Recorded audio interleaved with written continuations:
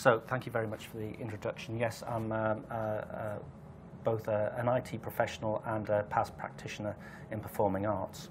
So the combination of these two things work sort of quite nicely in the theme of this presentation.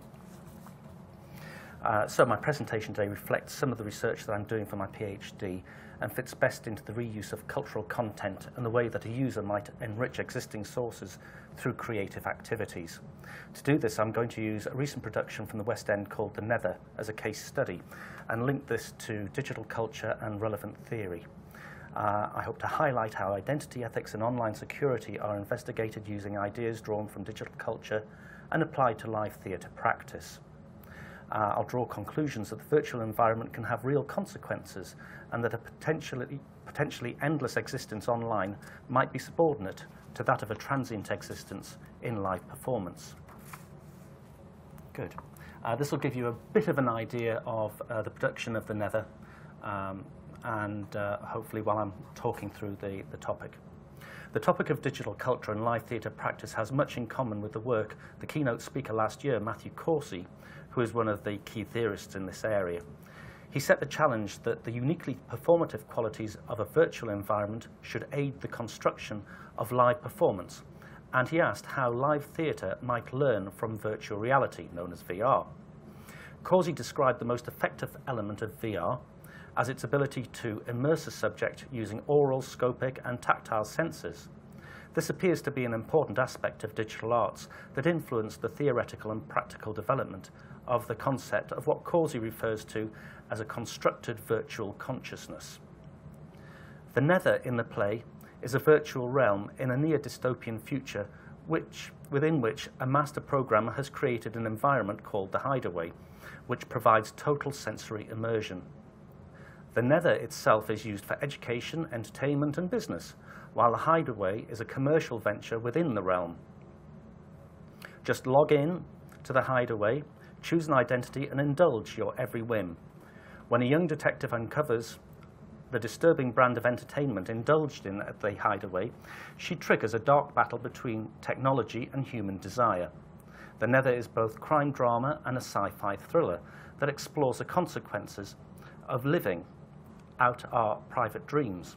Jennifer Hayley, the author of The Nether, in interviews stated that while she did not actually like the procedural crime genres such as CSI on TV, she wanted to create one for the stage, as she was interested in both VR and gaming.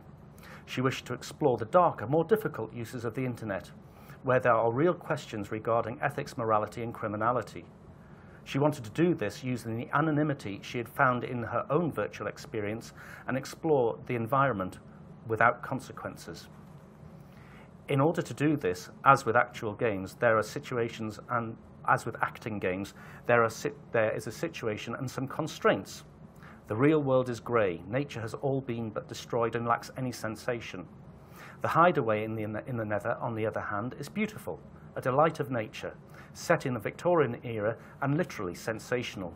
The smell of the woodland, the feel of the wind in your face, and the taste of long unavailable drinks on your tongue. In the Hideaway, no one must know your identity. You must act and speak as though in the Victorian era, and you should partake of that which we offer here, as Papa stated. Would you like to start with the axe, Mr. Woodnut? Asks Iris, as this stops the guests becoming too close, which will upset the balance of the Hideaway.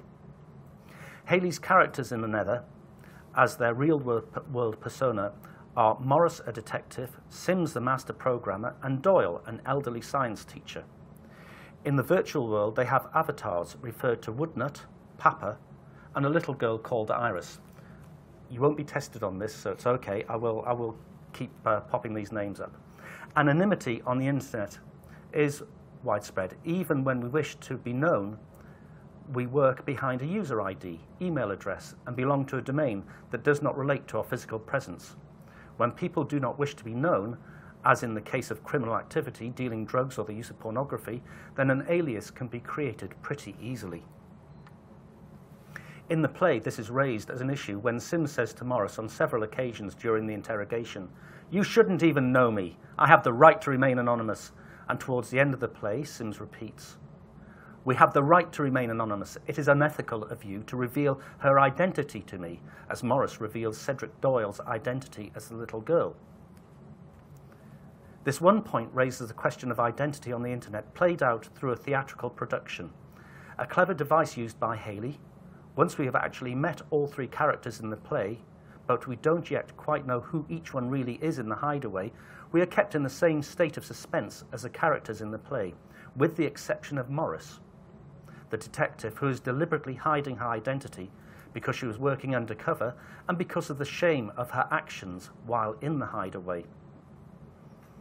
Online identity is easy to create, but the trick is to create an authentic identity.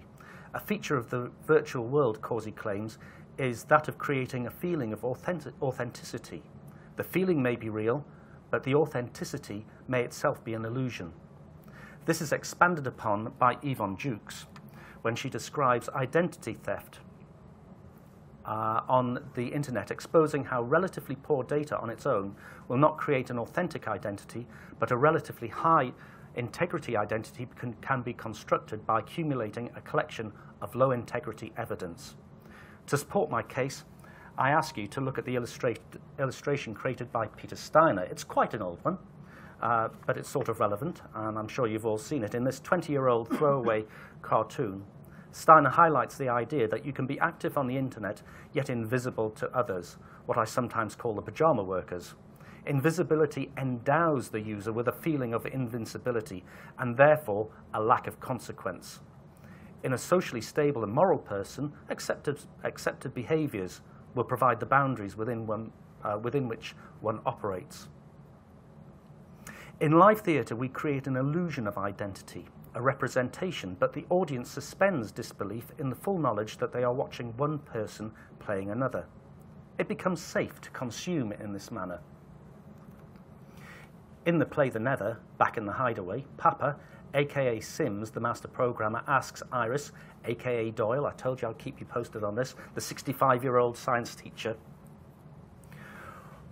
what is the most important thing we offer? And answers himself saying, an opportunity to live outside of consequence. Papa continues that nothing here can change, which is a beautiful reflection of the way we are changeless.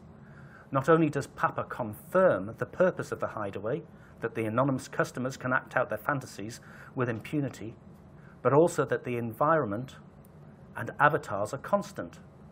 Morris points out that there are real consequences to his actions. All access to the Nether may be removed, the location of his server must be revealed, and the emotional fate of Doyle is still to be determined. While immoral and unethical, no criminal charges will be brought against Sims, as no illegal activity has actually occurred. The issue of constancy online is in direct opposition to the inconstancy and continual change in the real world referred to as liveness in performance theory. Liveness has a taxonomy developed by a number of theorists to include the ideas, which includes the ideas of intimacy and immediacy being co-temporal, co-spatial, online liveness, internet-enabled social liveness, and mobile-enabled group liveness. The theorist Philip Auslander uses the terms passive, interactive, participatory, translocational, and transmedial when he discusses liveness, while Steve Dixon helpfully puts his taxonomy in a diagrammatic form. This is a useful aid to aid labelling the forms of performances and demonstrates a progression from the uniquely live, in what he terms traditional theatre, to a range of intermediate performance types. Therefore, cyber-adapted theatre such as the Nether and traditional theatre might sit together in Dixon's chart, while digitally aided, digitally assisted, multimedia and digitally enhanced theatre might all sit together as forms of intermedial theatre. Causey reviews the question of liveness in theatre, citing Herb Blau, who wrote that there is nothing more illusory in performance than the illusion of the unmediated. Causey refers to this as disappearance, while co-present and co-temporal and transient, disappearing after execution and remaining only in memory, while mediatized and recorded remains immortalized and never forgotten. Causey assesses that the critical essence of performance is its disappearance, which resists the technology of reproduction. The key features of digital culture are the change in the identity of the human subject and the immersive and interactive nature of the digital world. I also add its capacity to be remediated and reused in further creative forms.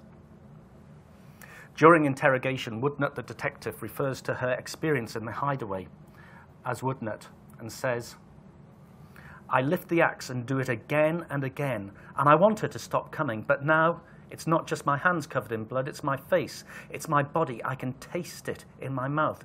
It's so exquisite, I'm crying. I have never felt so much with every nerve. But there are no consequences.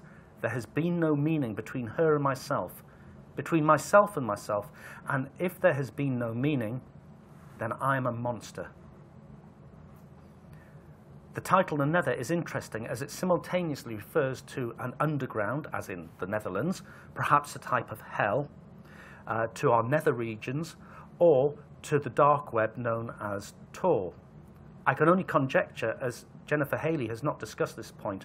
However, all of these appear pretty negative and in no way utopian. The utopian proposition that technology and reuse of cultural content will resolve all known problems can also be challenged. The argument and application of technological determinism and naive utopianism are not new, and the question should really be raised at each new technological juncture.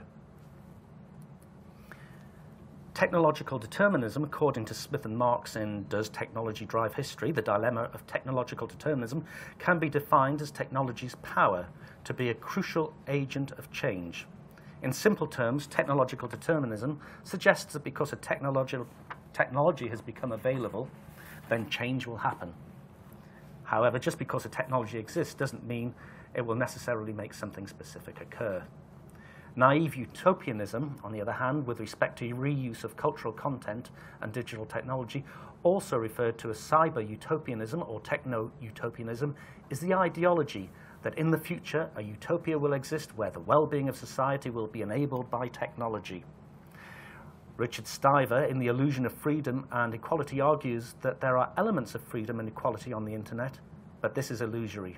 Stivers argues that the myth of technological utopianism is all about the power of the consumer and the special interest group. However, the power to control the internet is exclusively in governmental hands. The point about the Nether is that it is a place of otherness. It is within our ability to grasp what it is, but recognize that it does not exist in our own experience. Morris even recognizes herself as a monster in the Nether, a creature of otherness. This is using the concept of an advanced virtual environment as a device to distance, or, as Brecht would say, alienate the audience such that the audience was hindered from simply identifying itself with the characters in the play. Acceptance or rejection of their actions and utterances was meant to take place on a conscious plane, instead of, as hitherto, in the audience's subconscious. Taking in sequence, but in a broken timeline, Morris, a detective, and Sims, the master programmer, have an interesting exchange regarding their differing attitudes to the reuse of cultural content and what might loosely be described as creative activities. During interrogation, Sims shouts angrily at Morris, "What are you afraid of? Violence? Porn?